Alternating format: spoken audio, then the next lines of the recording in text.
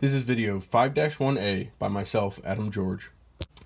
Each of these nails and screws can be seen as an OTU, or Operational Taxonomic Unit. My phylogenetic tree is a rooted tree. This is because we can see that there is an outgroup that the rest of the OTUs can be compared to infer the order of divergence.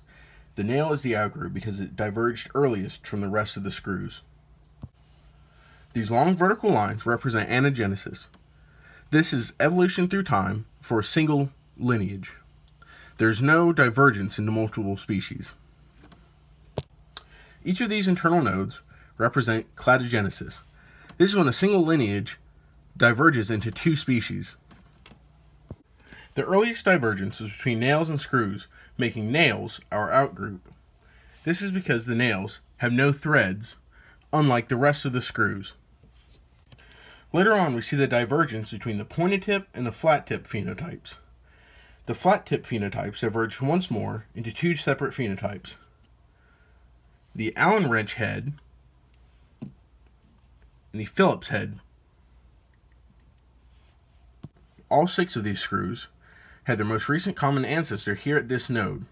The most recent common ancestor had to have had a pointed tip, since all 6 of these also have a pointed tip. The two separate phenotypes at this node are long and short. The long screws also diverge once more into the gray-colored and the yellow-colored OTUs. The short lineage diverged here into flathead and non-flathead screws. The flathead screws diverged once more into the metallic OTUs that are both short and pointed tip, and also the plastic OTU that is flathead, short, and pointed tip. The non-flathead screws evolved into two separate species: the rounded head and the loop head screws. However, we also see that non-flathead phenotype evolved separately in the flat tip screws. Both of these also have rounded heads.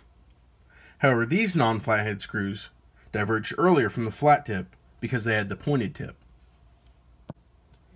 These are my citations. Thank you. The end.